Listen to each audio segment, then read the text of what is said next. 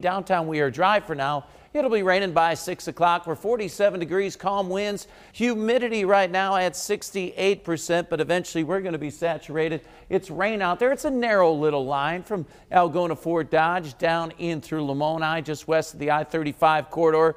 Picks up a bit in Dallas and Madison County. Zooming in on downtown, we're dry. There's some sprinkles here and there, but the rain really starts to pick up over towards the west Mixmaster. Movement on this, sliding off to the east at this time. The areas in yellow and red, it's a bit heavier. You see over Perry and DeSoto. So the planner, rain for the evening hour. Temperatures in the 40s. Out of here by 8 o'clock. Dry weather, mostly cloudy at 10 p.m. That temperature is still in the 40s.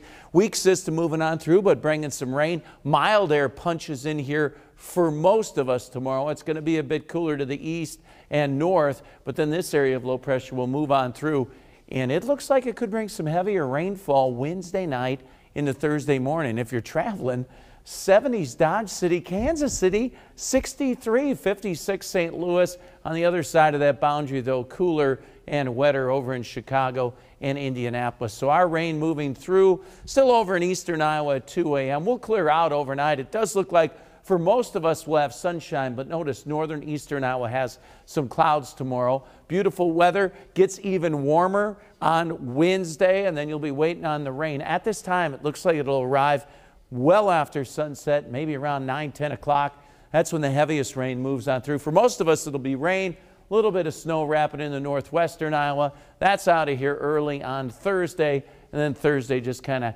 hanging on to the cloud cover. Unfortunately, this system will have a lot of rain with it Wednesday night and Thursday.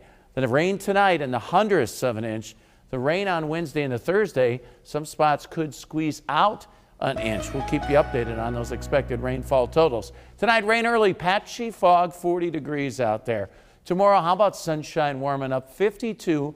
Do want to point out a little bit of a west-northwest breeze, 10 to 15. This is what it looks like tomorrow morning in the 40s, noon almost 50, 3 p.m. temperature, 52 degrees, and those winds 10 to 15. Again, milder on Wednesday, 57. The rain chance Wednesday really does look to be late. Rain chance Thursday in the morning hour, and then we dry out into the weekend. I do want to point out, late in the 8th day, that would be a system to watch.